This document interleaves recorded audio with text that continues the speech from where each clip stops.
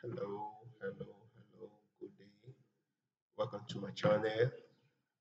Today we'll be discussing integer, the data type integer. We'll briefly see how we can use integer and we'll try to explain the methods or you call it the functions in integer. We'll look at integer today so that we can understand the basis of using integer in our programming. First and foremost, we have to know that integer is a number that does not have the decimal point. It doesn't have the decimal point. So the number that has a decimal point is a floating point number, but for an integer, there is no decimal point. So quickly, let's get started. Let me show you some basic things about integer. So we'll start by saying by just forget about the end of line error. It's just a normal thing. I'm trying to use comments. The integer. So let's run our help on integer. Remember, help is a keyword in Python which tells you, which helps you on anything that you don't know about. So let's get help on integer and then we'll find out that it's giving us the details what integer is all about. It will list the functions in integer and explain them for us. Here we see that the int converts a number of string to an integer or returns it. So even when we have a floating point number, we can use integer to convert the floating point to an integer and returns it to an integer.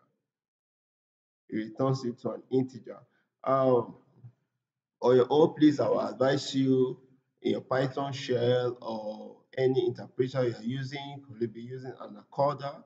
Just type the word help and you type help and the keyword integer, or if you're using Jupyter Notebook, you just type integer and the question mark.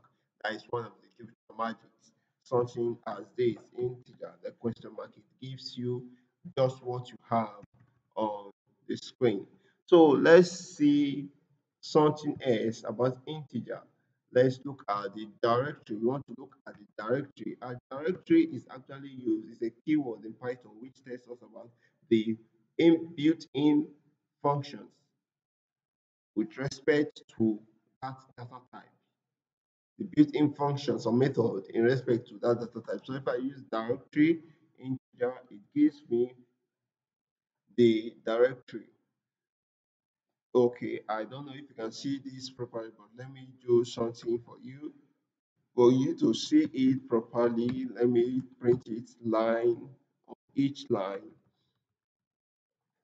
for, remember I'm doing list comprehension for I in this. I just print I for me. So I print I for I in coming, for I in, sorry, for I in, I missed the in keyword. For I in this, print this, print parentheses, sorry, in Python 2 it actually works, but in Python 3 it doesn't work. You have to use the parentheses. Let me make a good programming practice.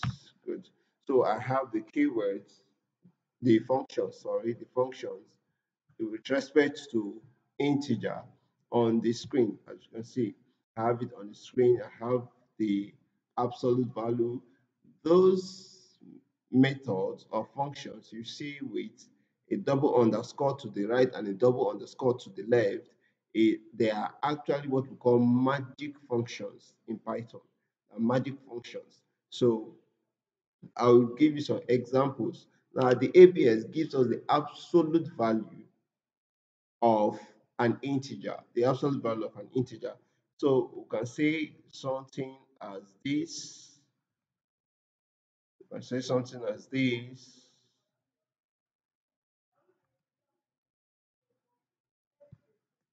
So we can have something as this: int dot double underscore abs double underscore the absolute value of minus 100.